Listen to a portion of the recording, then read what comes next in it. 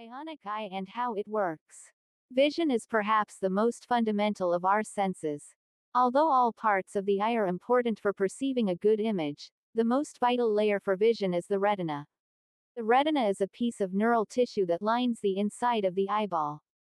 The light energy that falls on the photoreceptor cells of the retina is converted into a set of electrical impulses that are transmitted to visual centers of the brain.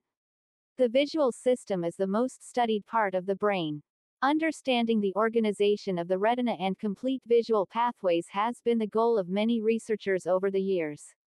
The University of Melbourne is one of the partners of Bionic Vision Australia, a national consortium of researchers working together to develop a bionic eye that can restore sight to people with age-related macular degeneration and retinitis pigmentosa.